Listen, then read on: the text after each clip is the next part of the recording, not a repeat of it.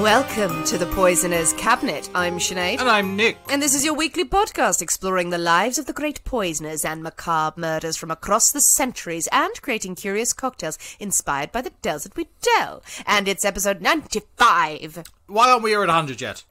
More demands, Yes, is it, more for the demands. 90s? It's like, oh God, come on. What happens at 100? I don't know, cannons and fireworks and... War, apparently.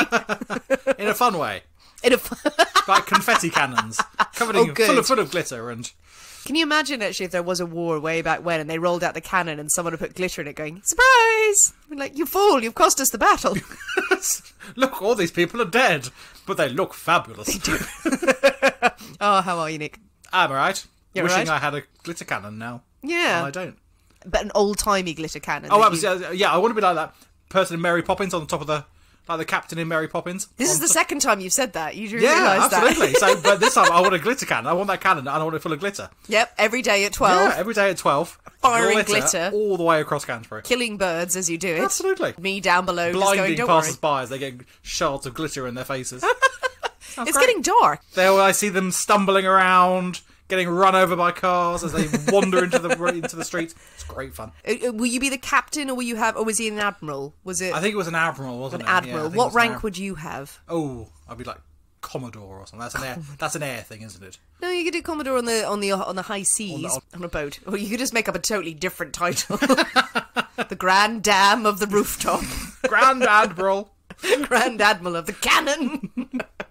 I mean, either way, you can say what you want. Yeah, exactly. I've got a fucking cannon. I can call myself what I like. Yeah, as they're dragging you to the asylum. Any poisonings this week? No, but lots of cannons. Poisoning the people who have the cannons Exactly. that you all want. Ooh, arsenic guns. Arsenic guns? Just thought of that. Fill a cannon full of arsenic. Arsenic and glitter together. Yeah. Fired into the sky. It's a beautiful treat that becomes deadly. Yeah, absolutely. That sounds like now we're moving into sort of like weapons of mass destruction now, so perhaps not. It does. It's like those old adverts you got for nuclear war where the children look up in the sky going, it's all glittery and shiny. Oh, look, my face is melted. So, what kind of arsenic is this? Radioactive arsenic. We're moving on. But I don't want that. No, that sounds horrible. Good. No poisonings then this week? No. You're sure? My brain, apparently. Yes. Well, speaking of firing cannons into the air with various things loaded in them and melting children's faces, I think it's time for us to thank our delicious Patreon subscribers. They've done all of those things. They have. So thank you very much to Carla Swisher. To Madeline Scarborough. To Jessie 66666. I don't know. There are lots of S's and lots of X's in that name. Nice. Sexy. So there we go. To Sarah Rayner Byler. And to Maggie Barnes, who are all marvellous. Thank you very much. Thank you very much. You're very, very, very sexy. All the cannons for you. All of them. Extra cannon, especially for Madeline's sister, Sarah. Madeline asked us to do a lovely shout out for her sister, Sarah. I don't know if it's the same Sarah who's joined Patreon. I think there's more than one Sarah in the world. I have heard that there might be two. Their paths shall never meet until they battle each other somewhere on top It's like of crossing the streams. If two Sarahs should ever meet, no. the world will end horribly. Or there's a second coming of a third Sarah who will save us all. Anyway, Sarah, happy birthday. happy birthday from your sister Madeline. She can't wait to drink cocktails with you and talk about poison or, well, see where the evening takes you. See what happens. Well, Nick, are you ready? To drink cocktails, talk about poison? I think we probably should. Or we could drink poison and talk about cocktails. Nope, I want a cocktail. You want a cocktail? I want a cocktail. Have you had your pre-cocktail cocktail? You might have noticed I have. Yeah. You've been on the Negronis. I've been on the Negronis already. Swilling them in front of me, going, Look what I can have and you can't. I could have it, I choose not to. You choose lies. wrongly. You have chosen poorly. You have chosen poorly. You're just swilling it in the Holy Grail, actually, and you come in just to really rub it in. Oh, yeah, that'd be good. We should start drinking. We should start drinking, filling you with booze, and I will drink whatever concoction has come out of my mind. Okay, I don't know what that is. Good. We'll go with the first one anyway, because as you know, we can't possibly have a story without a cocktail in hand. As you know, each week we pick a secret ingredient that is inspired by the tale that we tell, and will flavour our cocktail of the week. Master this week's my pick. And this week's secret ingredient is smoke. Yes. An intriguing one. Yes, there were lots of possibilities. Full of possibilities. Full of possibilities. And yet yes. you cannot capture them, for they are like smoke on the wind. Or, yeah, okay, you could drink them. Or I can stand outside making these metaphors where you're inside stirring drinks going, yeah, okay, just leave her out there. You do that, whatever. She's clearing a blockage, I don't know. Smoke. So there are smoke, you can make a smoking cocktail with dry ice and the such, but that seems like a cheat. Yeah, not very smoky. I know I have issues with dry ice in cocktails. Why? Mainly because you drink them and you're going to dissolve your insides if you're not careful. Oh, really?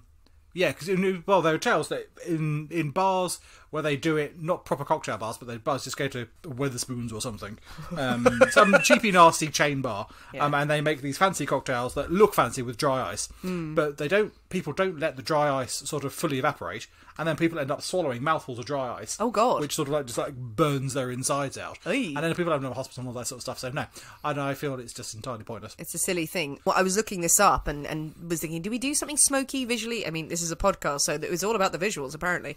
But in America, I found a lot more US websites where they were saying have dry ice for Halloween, and there seemed to be dry ice that you could pick up in the supermarket. So maybe it's better manufactured over there, and it is for kids' parties as well. I think it's just more readily available than it is over here. Yeah. Because you have to order it in from specialists and things like that too. But it's not real smoke because it's dry ice. Because exactly what it is. It's the opposite of smoke. It's carbon dioxide. Exactly. And we don't want any of that gimmicky shit up in our crib. So none of that.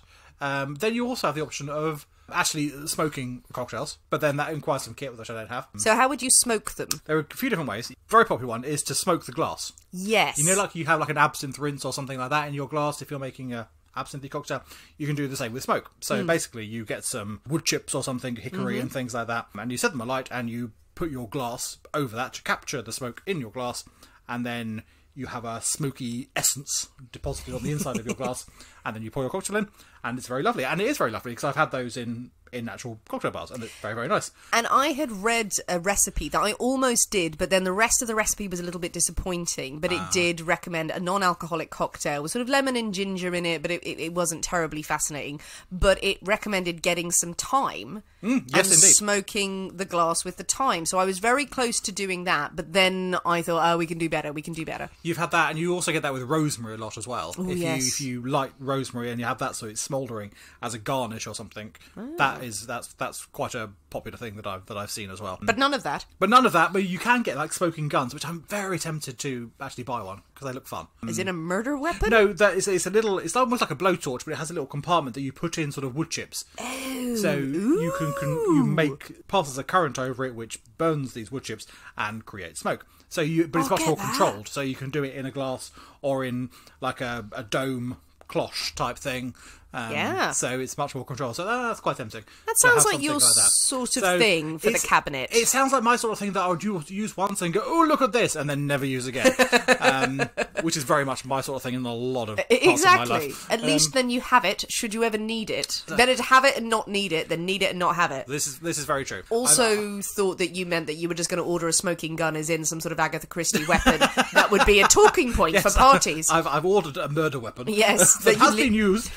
You leave in the living room and go, that, just ignore it. Wink, wink. So potentially, for my next murder mystery, I may well do that. So no actual smoky gimmicks, maybe in the future. Gimmicks. You can also get liquid smoke as well. Why have I heard of that? Is liquid smoke an ingredient you can use in cooking? You can use it in cooking. Some people use it in cocktails as well. It's very much designed to sort of attempt to replicate a barbecue effect without having a barbecue. Nice, which is always what you want in cocktails. It was designed originally not for cocktails, but for like meats and things like that. So you can create a marinade and stuff like that. That's where I've heard of it. Without actually doing a barbecue, because you don't have a barbecue, so you can get that smoky thing. And people have started using it in cocktails. And I have used it once, and it is utterly vile. Okay, none of that. Or I just used the wrong one or something, or I used too much or too little. It was not pleasant.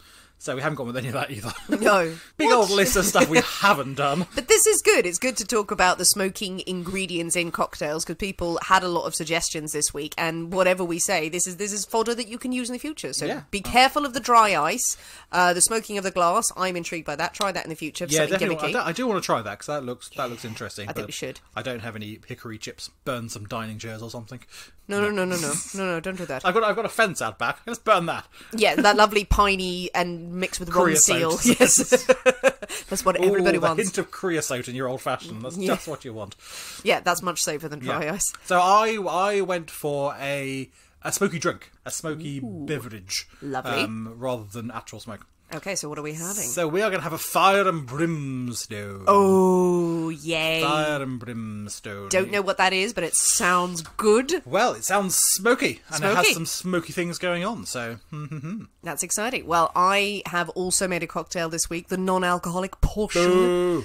But Well done. I am quite excited about this. I had done some research into, well, what the hell can you do with smoke? Or they're smoke-named cocktails, non-alcoholic ones. Did consider the smoking glass, but I've got a little something that I think Nick is potentially going to like. I'm intrigued. Well, it can't be much worse than last week, to be honest, can it? I mean, So- everything is up from there. Yeah. I don't think you can get much lower than just the bottom of the trench in the middle of the ocean, basically, which is where that cocktail Your has been buried. Potato monster. Potato water. No, I really stepped up the game this week. So I'm going to make for you two options, but the wow. main one is a smoky cokey. A smoky cookie. Yeah, Okay. Yeah, I'm there for it. I'm there for a smoky a cookie. smoky cokey. Smoky cookie. But I'm also going to try and mix up a twist on a paloma. But the Okay. smoke will be revealed. The smoke will be revealed. All will be revealed behind a smoke screen, behind another thing of dry is ice. this as you go into my kitchen and set it on fire? I've just had it with you, that's it. Just had it with all this. Gonna burn Nick's house down. I'm going to have a glass of Coke and then just set the house on fire and just go, fuck you, Nick. Just That's smoky enough! flipping the V's as I go, enjoy your Negroni in hell! Well, that sounds fun. Well, with such delights on the menu, I think it is high time for us to go into the Poisoner's Cabinet kitchen and shake up a storm, so we'll see you in a minute. We'll see you in a bit.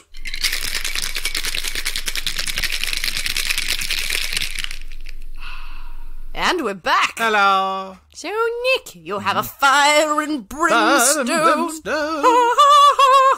Yes. Feels like I that. want like Carmen in the background at the moment. Carmen. Or that Carmen Burana. That sort of big... Carmina Burana. Carmina. That's the one. Carmina Burrata. Oh, Yes, with some creamy cheese, Yeah, yes. absolutely. While everyone's inhaling. Oh, it's delicious. Yes. Fantastic. Yes, it looks very nice, your cocktail. It's got a cute little garnish. Nick, Yes. look at you going all out for yourself. For me, going, it's only me. It's fine. Push the boat out. Well, it looks very intriguing. So are you going to have a little sip first? Do I get my tiny Maybe. millimetre We'll, sip? we'll see how good it is first. Okay. See if it's horrible enough for you to have some. If it's nice, then it's all mine. Okay, so you're going to dive in and taste. I'm But yeah, gonna give it a golden drink, goldeny. Yeah, goldeny. The goldeny fiery brimstone. Fiery brimstone, go for it. Oh, it smells nice. Blah, blah, blah, blah, blah. Oh, that was a look. I don't think I've ever seen that look on Nick's face before. Oh. He's still smiling. Maybe not for long. Are you alright? Go on then. Okay, Give that a go. this is my one tiny quota. I am having literally a tiny sip. So wish me luck, guys. Oh, I'll cherish every second. As you should. Whoa, oh, brother. Yeah, see, I told you. What did you do, Nick? I made a fiery cocktail. God, my God, it's actual fire. What, did you think that you would just burn my taste buds off? I mean, I'm not into it, to be I'm fair. quite liking that. That's, that's got a kick. Yes, so I'm going to guess there's some chili in There's this. definitely some chili in there. Now, you have to be into chili to enjoy that. I love a bit of Yeah. chili. I didn't think it was going to be quite so warm. I thought it might be slightly more. It's not horrendous. I mean, it's not painfully hot. It depends on your threshold, this is really. true, this is You true. don't mind a spicy meal. I don't mind a spicy thing. I'm very, very good with spicy stuff. That is a lot of nice, clean spice. I mean, I'm not going to lie. I don't know if I'm tasting much else around it, but it's not like it's obliterated. There's something citrusy and fresh. It's a nice drink, but you're getting a lot of chili. There's also mezcal. We'll show us some smokiness coming through from the mezcal. Hey! Oh, in there. sweet, sweet mezcal. Sweet, smoky mezcal. Chili, Cointreau. Ooh, Bit nice. of orangey twang. Citrus from the lime juice and a bit of agave to sort of round the whole thing. Like proper off. Mexican, nice Proper cocktail. yeah. So it's actually very pleasant. That is really nice. You have to like your chili. Yeah, you have to like your chili. And it's not one to sit there and down. It's a sipper. It's not one you want to knock it back because you would explode. I'm gonna be interested to see how you develop with this. Yes, that's an excellent cocktail to listen to a story with. If I had to read the story and drink that, I think we'd be in trouble. Oh yeah, because every time you took a mouthful, you'd be like, I mean, there's going to be a noise in the background as I open a bottle of sparkling water and drink it. Sorry. Ooh, lip smacking. Ooh, it's got a tang to it. I'm of the opinion that stuff like that is really good for a hangover. The spice, you need to get the blood flowing, you need to kind of go, something with a kick to it, and maybe the pain in your mouth will detract from the darkness and the headache that you have. I wouldn't say there's pain. I mean, that's got 2 little chilies in, that one. Ooh. For that whole thing. So it's so you could quite halve that. So it's a fair amount. They're not like crazy scary chilies. Just your average. They're just your average supermarket, put them in your soup sort of chilies. Red chili. Soup. So they're not crazy chilies. But you could easily dial it down with a chili. Lovely. Well, that is lovely. That's delicious. You have produced a whole smorgasbord of non-alcoholic. Well, I'm assuming they're non-alcoholic. They are non-alcoholic. Things in front of me. There's a whole selection of cocktails. Never has the table been so overflowing. Well, you know me, I found an ingredient and I thought, let's try it 2 ways. Because, to see if it works and let's experiment a bit. It might be, I've no idea whether it will be your cup of tea, whether you'll like it or not. But let's start with the smoky cookie. Now, this one looks like you've just given me a glass of Coke with some lime. It's a simple concoction, but I will explain afterwards of why it is smoky cookie. So let's dive in and give it a go. Yes. Oh, I mean, it's perfectly pleasant. Mm-hmm. Getting smoke there? Not especially, I must admit. No, maybe the Coke in there is diluted. Getting a lot of sweetness. Well, I might give you a little taster of the main ingredient that's in this. What is the main ingredient? I'm intrigued. The main ingredient, we've got Diet Coke. That is our preference. So. Yes, Diet Coke, a squeeze of lime, and this is flavoured with Cross Sips Dandy Smoke. Dandy Smoke. Now, I did taste a little bit of this when it arrived before I've made the cocktails, and I'm very impressed by the flavours. 0% alcohol. It is by Cross Sip. They also do donations of their sales to good causes, but this is described as a luxurious, meaty and smoky, non-alcoholic dark spirit. It's the one you've been waiting for. So, sweet, smoky lapsang and top notes of pine. The body comes through with a deep fruit, cinnamon, and clove.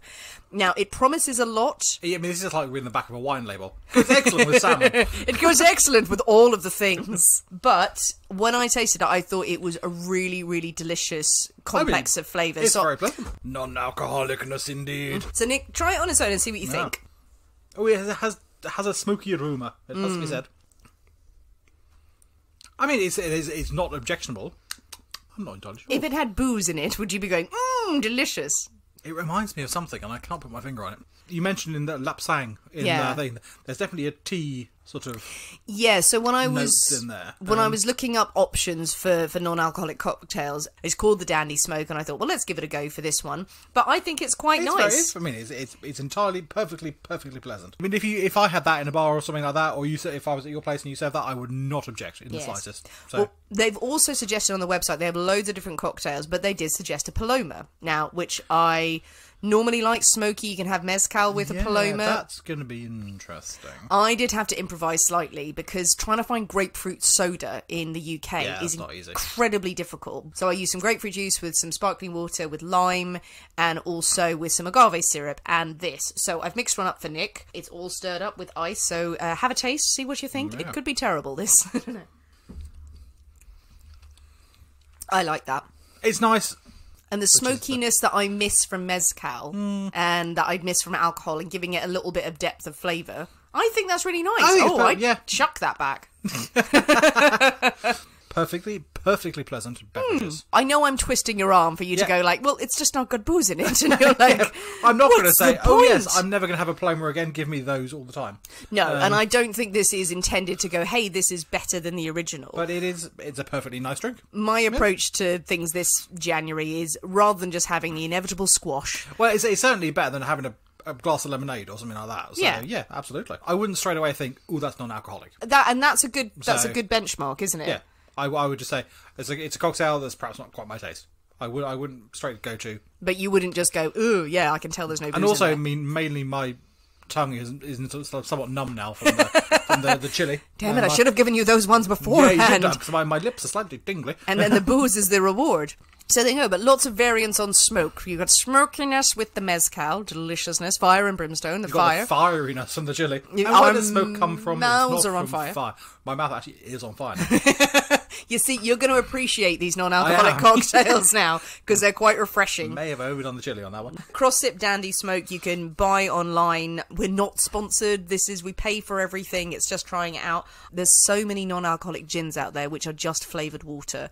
And I'm really bored with them. So that as an alternative with a glass of Coke, I'm happy with. Nice. Well, with the fire and brimstone burning Nick like that scene in the Raiders of the Lost Ark.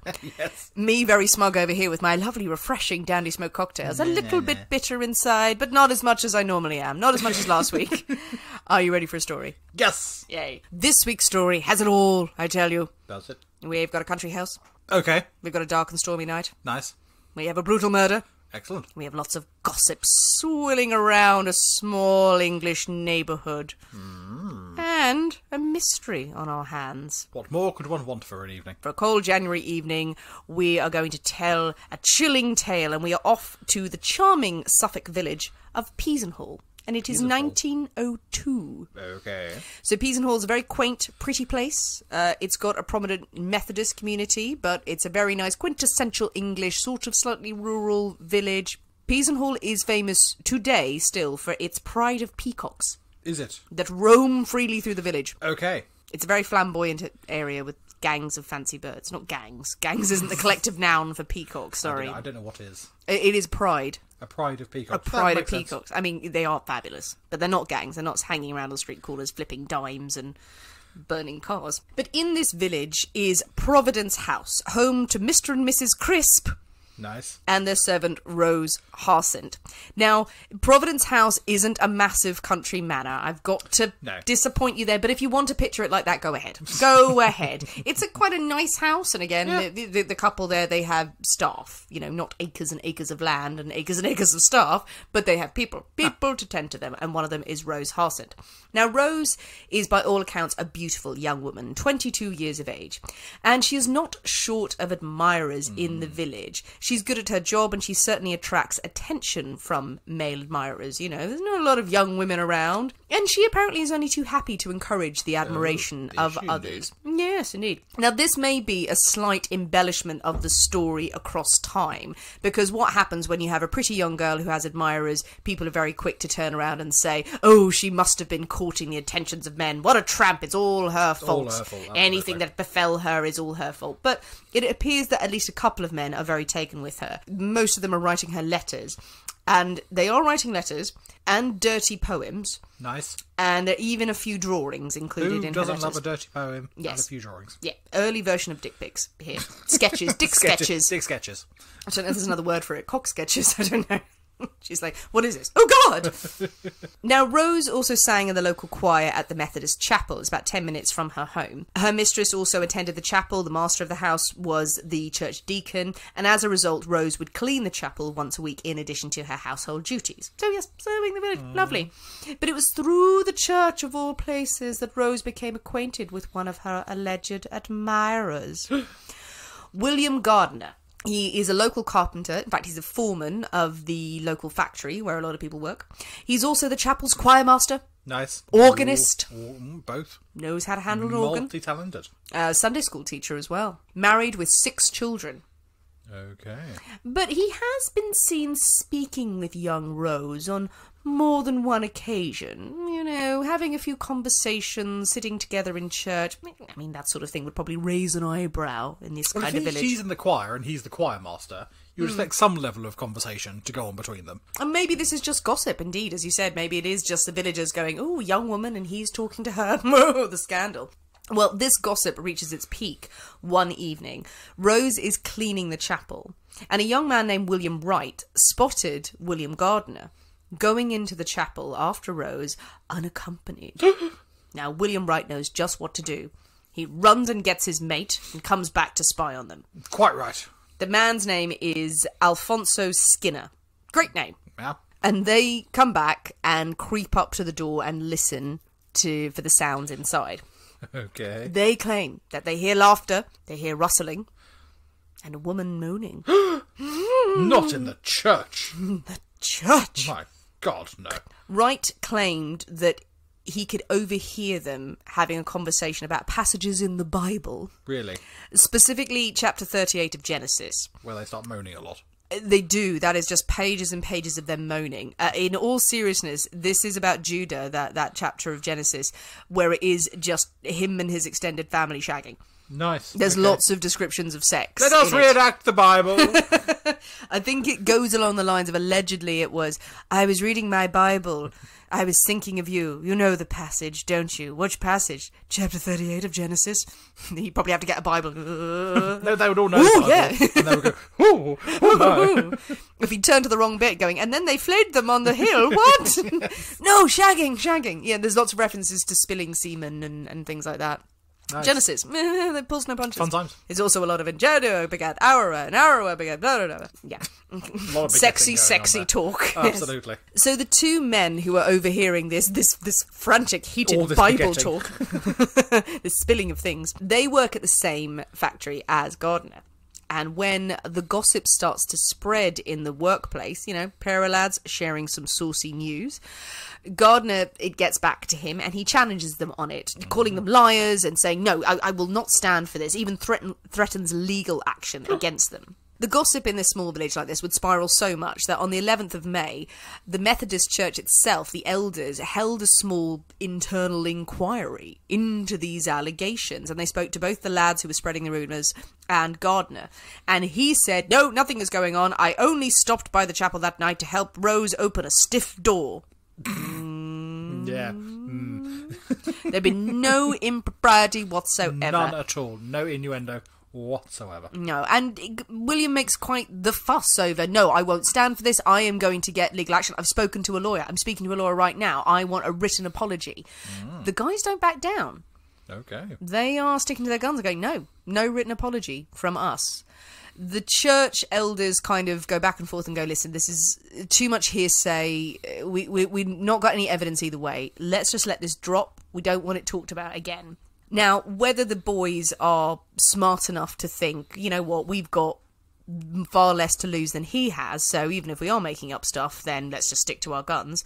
Or, even with the face of legal action, which would be costly, they really, really believe that what they're talking about, they actually are saying, no, it's true. Yeah. Otherwise, come at me. If they back down, then they would be branded as liars and things in the village and things, and yeah, you wouldn't be classed as that sort of person. So during this back and forth, William Gardner wrote to Rose, and he says, I'm very much surprised to hear there is scandal around you and me, reiterating that of course he knows, of course they both understand it's not true, and that he is indeed pursuing legal action if needed, and he was going to speak to his solicitor to get this written retraction from the lads. He told her he'd even told his wife about the matter, and she is of course very upset to hear about these salacious rumours. Now, as we said, the men do not retract their statement. The Methodist Church just says, drop it. And even Gardner's lawyer advises him to let the matter drop and pretty much suggests that this might be a life lesson for Gardner.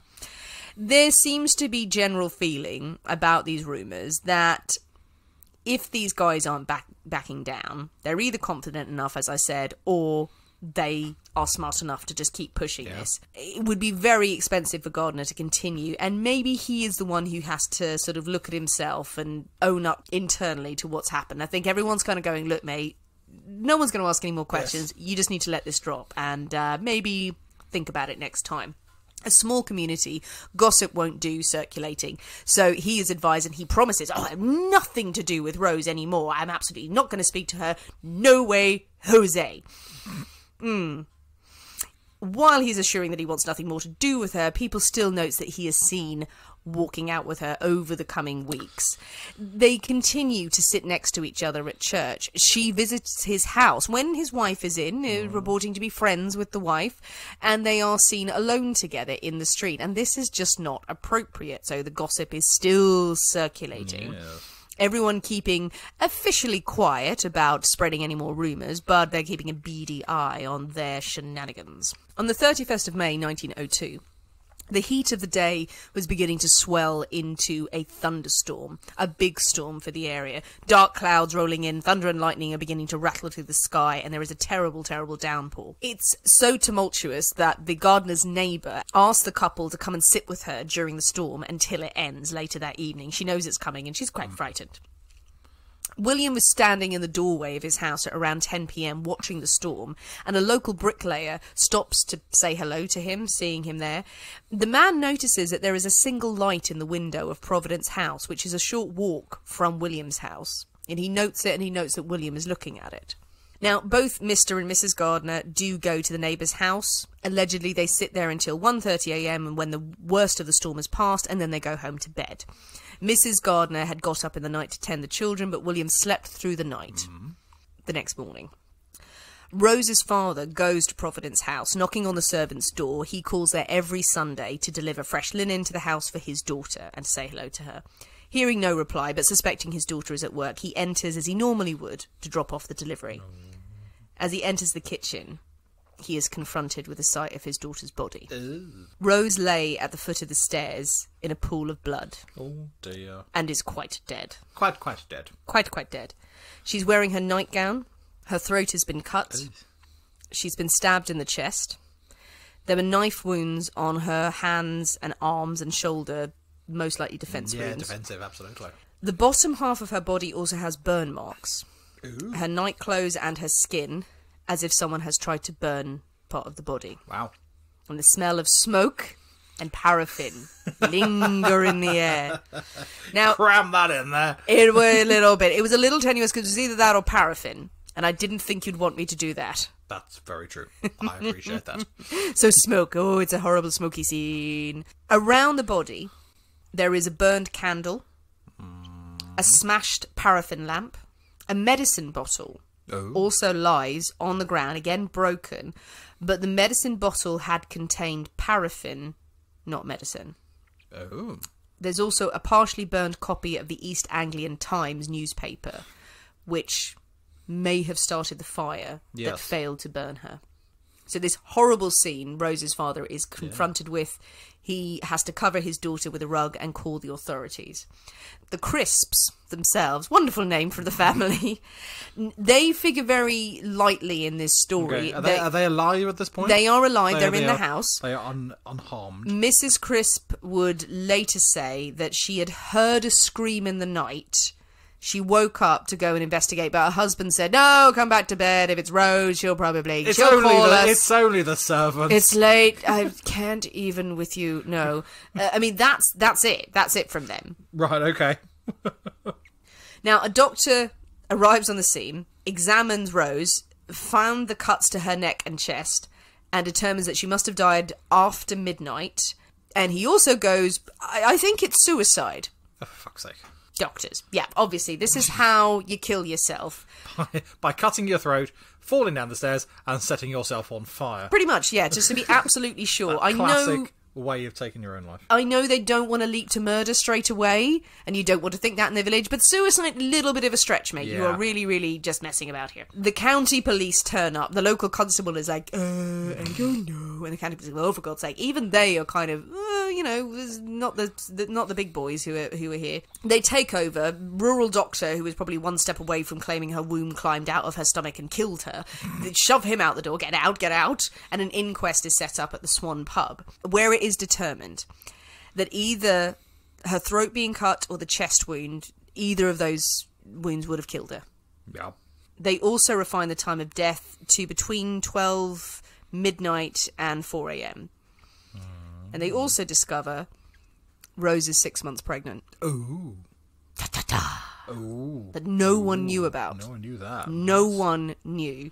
So, of course, the gossip mongers are in a frenzy. An unwed girl, quite advanced state of pregnancy. I'd say, when do you start to show? She would have been showing. Yes, she would have been showing. At this point.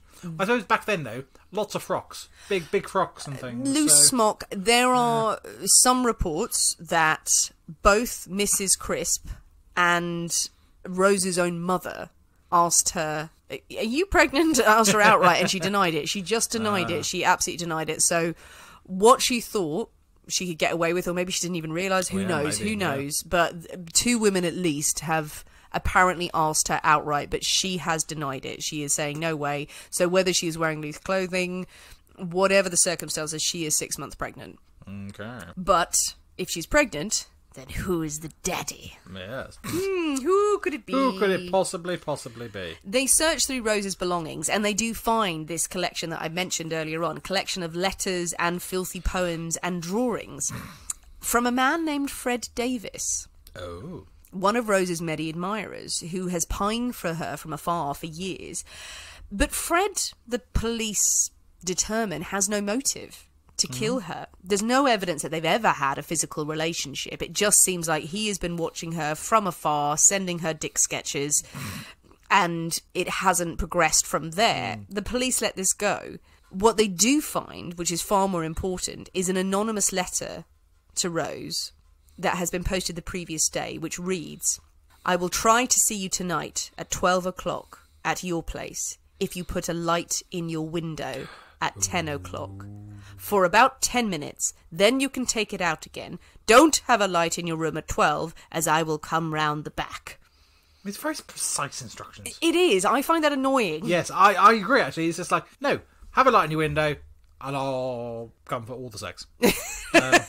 That's the sign. Yeah. I don't know why it has to be so specific, and I don't know whether that warrants pulling apart. If it was me, and I'm an idiot, I would be terribly confused. I would just be going, what light, where, what? I would just have lights all over the place and semaphoring everyone with flags and lights.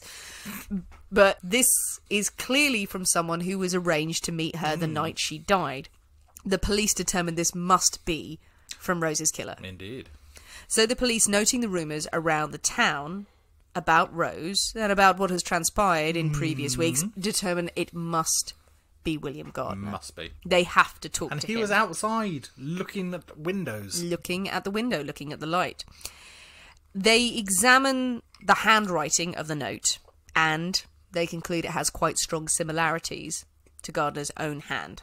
Now, how accurate this is, we don't know. I'm not thinking that the superintendent on the case is a handwriting expert. No, I'm thinking like, well, it's written in a black pen. He owns a black pen, therefore it must be the same person. He spelled Rose with an R, and you can't really blame the authorities for thinking, oh, right, you know what? I would leap to that conclusion as well, I have to say. I'm sure they are helped by the gossips of the village. I'm sure everyone they speak to are probably going, oh, do you know William Gardner? Oh, they hooked up. They had a relationship. There was something going on there. Wink, wink, nudge, nudge.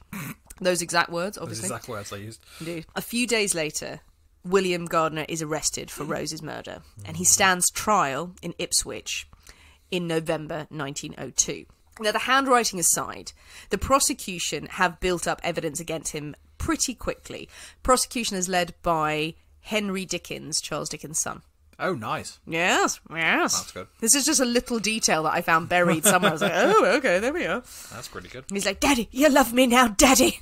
The man who had spoken to Gardner on the night before the murder took place again reiterated how William had been purposefully looking at Providence House, right at where the light was, to the point where he noted how he moved out of the doorway in order to get a clear line of sight to the window. Much has been made of this, going, oh, well, would William have been able to see the window? You have to actually move around slightly and cock your head to sort of see the light that was there. A lot of people were like, there's not a direct line of sight between his house and her house, but all you need to do is step slightly to the right and then they'd see it. People are going, no, there's no way that he would have done that. No way people can step slightly to the right in the Victorian period. It's absolutely not. It's unseemly. Yeah. It's not right. The trousers weren't built for it. You had to have special shoes. You have to have your sidestepping shoes on. Now, maybe this witness is now building on the idea of like, oh, yeah, but had seen him independently and noted that. There were also reports that William Gardner had lit a bonfire very early the next morning after the killing had taken place. And a neighbour who'd observed this thought this very strange. There's no reason to light a bonfire that early in the day. It's he was strange out and about, he had stuff to burn. Yeah, perhaps.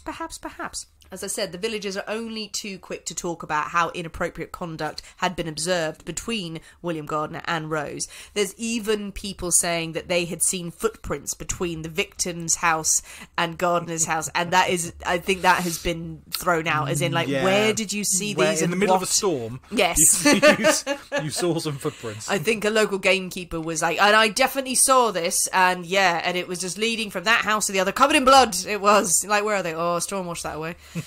Maybe the most damning evidence was that on closer examination of the medicine bottle found at the scene, it is labelled for Mrs. Gardner.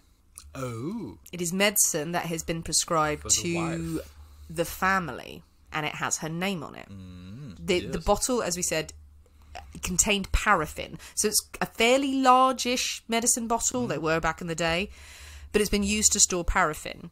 Was that brought to the scene? Was it already there? Had William used this bottle from his own household to carry the paraffin that he hoped would eliminate the crime scene? And also, the police did examine a knife that Gardner carried. It's not uncommon for men to carry small knives for hunting. Yeah. They found blood on the hinges, but of course they can't test the blood. And he says... it was a rabbit. He did, exactly said that. He said, I've been skinning a rabbit and I do that a lot. So, no, I've got a knife. It's going to have blood on it. The defence attacks with full force, as much as the prosecution does. Gardner, they say, is a victim of rumour and gossip. He is a fine-standing member of the community. He has never done anything wrong. He is a very highly held up in reputation. Apart from this just horrible gossip, he is not guilty of this. William Gardner's wife and the neighbour vehemently deny his involvement in this, and they absolutely swear William never left the house that night. His wife, Georgina, claims he was in bed all night. The neighbour, who was up all night because she was afraid of the storm, she said she would have heard them if they'd gone out. She did hear Mrs. Gardner. I think she's got a bloody glass to the wall, nosy old bitch. But she heard Mrs. Gardner get up and tend to the children. She did not hear him leave. They are both going, no, absolutely not. Georgina claims the medicine bottle she had given to Rose weeks ago. Okay. She had had illness in the house with the children. Rose was also unwell. She had given her the medicine and said, take some more of the medicine. Oh, it's you. They did know each other socially. She would call in on the house. What kind of relationship is there? We don't know. But she claimed that she gave her the medicine bottle. That's why Rose had it. And it was Rose who had topped it up with paraffin for the paraffin lamps. Okay. I mean, she surmised that. Yeah. That it was, whyever it was filled with paraffin was down to Rose. Entirely possible, yes. And of course, they mention the other dirty letters that Rose has received. It's a good defence point, really, isn't it? To say, The defence really do go for it. Yeah. They will paint Rose as someone who wasn't unknown to other men. They're going to slate the victim, essentially, to clear William Gardner's name. She could have been seeing anyone. Anyone could have been the father of that child. You can't blame William Gardner for this crime. He denies it. And look at all of these letters and these filthy poems. They leave nothing to the imagination. I did search to see if I could find any of them. I want to know. I know. I want to read one. And sketches and drawings. So if she's a sort of woman with this sort of thing in her possession that she keeps rather than throws away... You would burn such scandalous things. How can you take her word or her character over this noble man's? Maybe they even try to put out it was a terrible accident. A Rose falling down the stairs and brutally, tragically stabbing herself in the chest and cutting her own throat and setting herself on fire. I mean, it's an accident as old as time, really. So, and it is. They do argue it, and people, stranger things have happened now where people go, "Could it have been an accident if she fell down and then landed on the broken glass and it stabbed her in the thing and then cut her throat and then with the fire everywhere? Maybe." No, absolutely not. No. Well, the jury deliberated, but they failed to reach a unanimous decision. 11 members were for guilty, but 1 was not convinced. Ooh. And at the time, that required a retrial. Everyone in the courtroom, all of the villagers, and even the judge speaks unfavourably about William Gardner. But this one member of the jury will not be convinced. Nice, balanced, fair trial. The judge is going, hang him! He did it! He sticks with that. God damn it, he really does. 2 months later, the same evidence is presented, the same witnesses. Nothing really changes, but they are still putting this point across. And the judge continues to be, unfavourable towards William Gardner. Well, they've changed the jury now. They've got rid of that chap and put something else in. This time, they still don't reach a verdict. It's alleged that it's completely the opposite this time around. 11 are for acquittal and 1 is for guilty. So they tried to mix them up, I don't know. But either way, it's the second trial that's failed. So he goes off to jail to await a third trial. Third trial never comes. The Crown dropped its case against William Gardner. It's going to be expensive, isn't it? And he is set free. He's one of the only people to have stood trial and to not have a verdict. Oh, so him. It's not unproven, it's not acquitted, it's not free or anything. That's just it. There's no verdict, even though he stood trial for murder. In this day and age, he would have been convicted. That would be it. You know, we can do the majority now. Everyone was against it. He would have been convicted. But that one person in the first jury saved him from the death sentence. William Gardner lived a pretty sad life until his death in 1941. I can't imagine he had much fun after that. No, he moved to London. The family moved to London, but suspicion of this brutal murder following him everywhere, with people muttering that there's no smoke without fire. He was Jack the Ripper! He was Jack the Ripper! Decades afterwards! The cross on the grave of Rose Harsent read, in affectionate remembrance of Rose Annie Harsent, whose life was cruelly taken on the 1st of June 1902 in her 23rd year. A light is from our household gone, a voice we loved is stilled, a place is vacant in our home that can never be filled. Oh, poor Rose. That's very sad. So, who could have been guilty? Was it William Gardner? I mean, it seems very dramatic. It seems a leap. Okay, even if he was carrying on an affair with this woman, to go from that to killing someone, and in such a premeditated way, okay, he's taken a bottle of paraffin with him to set her on fire afterwards. It seems like quite a jump. So a lot of people do think William did it, and it was because she told him about being pregnant and was demanding money, saying, you need to support me. If that got out, his reputation absolutely He's gone. already got 6 kids, he's married. Yep. So He's got 6 kids. Maybe. His job, he wouldn't have a job anymore. True. Yeah. He'd be fired or he'd just be ridiculed. And also, how can he afford to support this child and also weather the scandals? So he was desperate, determined to shut her up and prevent the story that he had been denying so publicly for ages from getting out. The theory around the burning as well is quite gruesome, but the idea that someone was trying to not necessarily burn her whole body but cover the fact that she was pregnant. Yeah, I mean, it's you're stupid. Have to do a lot of burning to get that much evidence gone. Yeah, you have to destroy the whole bloody corpse. Exactly. Yeah, it's pretty naive, but something like that. So was it William, or was it his wife, Nick? No. That is a theory that has been explored, and some people believe a jealous wife. That it was Georgina, that she learned of the affair between Rose and her husband. She also learned that Rose was pregnant. And this is, again, the idea is this woman has had 6 children. She's going to be able to spot when someone's pregnant. True, yes. So if she knows and she thinks it's likely, and then she sees this girl is pregnant, she's like, right, okay, my life is going to be destroyed by this girl. The knowledge of the affair has driven her mad, and the risk that the illegitimate child is going to pose to her own reputation, her children's livelihood, is enough to drive her to murder. It's clearly a frenzied attack that takes place. True. Again, covering up the pregnancy. Remember the newspaper by the body? Yeah. Oh, yes. The one used to start the fire. Yeah, that newspaper was not readily available in the area, but the Gardners had a subscription. So that would lean me more towards him than her, I have to say. The other options people have explored is, was it one of those random lovers? Well, this is true. She appeared to have many. Fred, the dick pic man.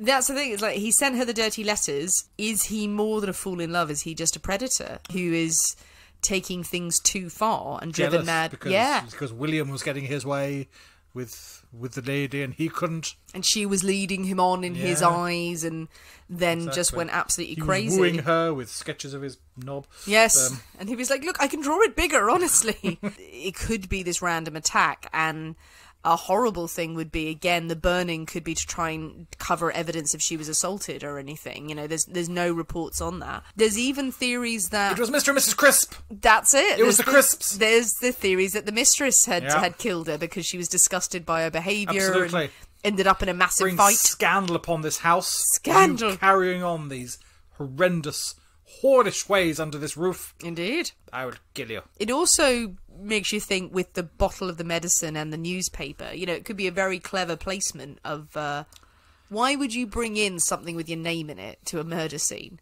Like, why would you do that? Yeah, well, indeed. That seems very silly. It's stupid. It is stupid. Unless it was planted there. Yeah, a lot of these times. Oh, that was planted there to point fingers at other people. Like Yeah, it was. it No, it wasn't. Well, whatever happened, poor Rose was murdered that night. And who did it? We may never know. Probably not. That is the story of the Peasenhall murders. Very good. Very famous unsolved mystery. Unsolved, just. Da, da, da, da. Oh, very nice. I like that one. Yes. Any particular story? You're just convinced it was him then? I think out of the ones who we have, yes, that have been laid out there, I think more than likely it was him. As you said, yeah, that's a good thing, or a good argument to say, yeah, she announced that she was pregnant, you need to support me and your child, and he went, fuck no.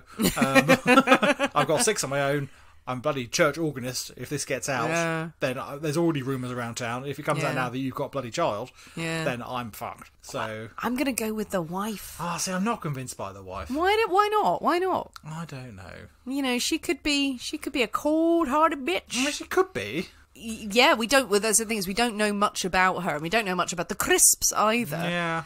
You know, William has had a sterling reputation since then, and there's no history of violence that anyone has reported. I mean, that is if it was the wife, that is a huge amount of sort of planning and plotting and scheming to do that, and sort of knowing it's happening, and then either following her husband up that evening, or did she write the letter to make her meet, like to set it up and then go? This is giving an awful lot of criminal sort of genius cunning plan to. I mean, it may well be she was an evil genius potentially, but she's also a housewife of 6 in a little village in Suffolk, so I perhaps don't think she was running a criminal mastermind empire. Well, there's also the ideas that they did it together, that the husband and wife covered for each other. So did she confront him? She followed him to the liaison, and that he went round, and did she catch them, and then they're like,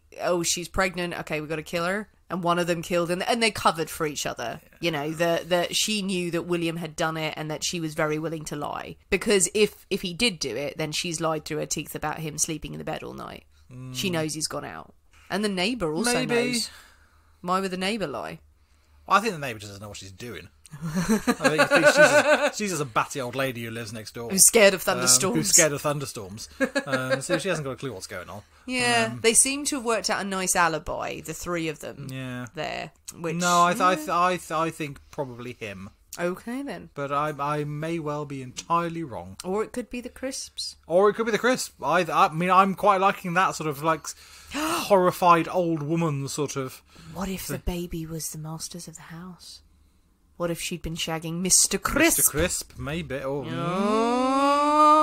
Mrs. Crisp found out and meted out a vicious punishment. Maybe so. And That's a possibility. Yeah, it was just coincidence about the medicine bottle and the and the paraffin. That was all coincidence. Yeah. Not a lot is talked about the Crisps. Yeah. You know, so maybe there's a big cover up. Absolutely, a big Suffolk base cover up. Those Crisps, a powerful family. They are. They know where the potatoes are kept. Well, what do you think, people? The Peasenhall murder mystery. Do you know the case? Do you have theories and thoughts? Are there suspects that we haven't addressed? Is there a vicar in the village who was responsible for everything? Send us your thoughts. Jump on the comments of wherever you listen to this episode and tell us what you think about it. But most importantly, make sure you mix up one of our delicious cocktails on Friday. Well, indeed. So, fire and brimstone. I mean, I've drunk it. It's gone down a treat. You're very red. Am I? No. The initial oomph of chili was quite strong, but as I got into it, and it's mellowed with the dilution from the ice, incredibly pleasant. Like that one. I must admit, the hypothetical Paloma, not so much of a fan of. The Smoky Coke, or Smoky Cokey.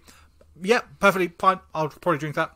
Yeah. That's nice. So that's perfectly pleasant. So I think we'll probably try and put all 3 out on Friday. Hooray! And you can take your pick. Have all of them at once in a big bucket.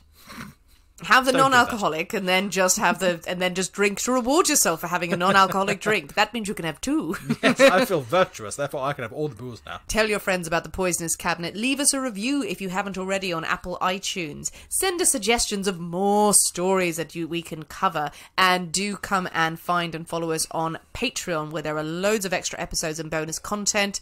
And we get a little crazy over there. There's been some mad stories this week involving turnips, so you don't want to miss that. Thanks for listening, guys. We have been the people inside the Poisoner's Cabinet. We will see you next week. And remember, your loved ones are trying to kill you. Oh.